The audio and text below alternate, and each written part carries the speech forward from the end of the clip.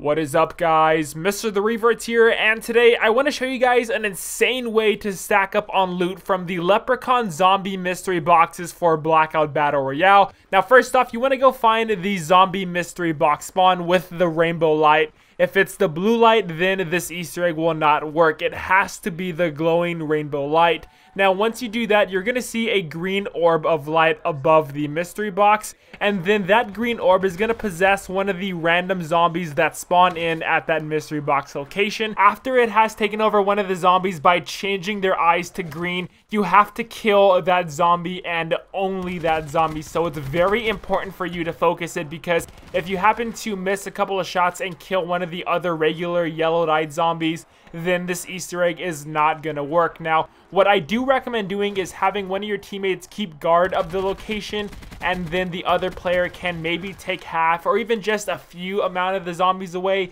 making this Easter egg a little bit easier for you. But again, just keep focusing on that zombie that's taken over by the green orb. After you've killed all of the zombies, then the mystery box with the rainbow light is going to open, and your draw is just going to drop with the crazy amount of loot inside of here. We got multiple sets of level 3 armor, operator and tactical weapons, multiple trauma kits, multiple armor repairs, multiple stack of paint cans, and you can even do this at other various locations during your single game of Blackout. Very, very crazy stuff here. I absolutely love this Easter egg. It's pretty dang cool. And then you can also find the Ray Gun Mark II plus the sick variant of the Bowie knife. It's dripping blood off the blade, and when you drop the knife itself, it leaves a pool of blood on the ground. Like, this is freaking sweet, guys. It's definitely the rarest weapon you can find in Blackout Battle Royale.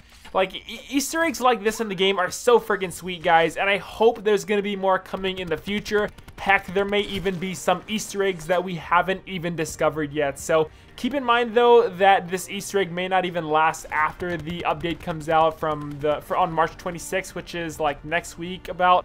So try and do this in-game with your team while you still can. Please tell me your thoughts about this down below in the comments, guys. Also, drop a like on the video if you guys did enjoy. And thanks for watching. Until next time, I'll see you guys later.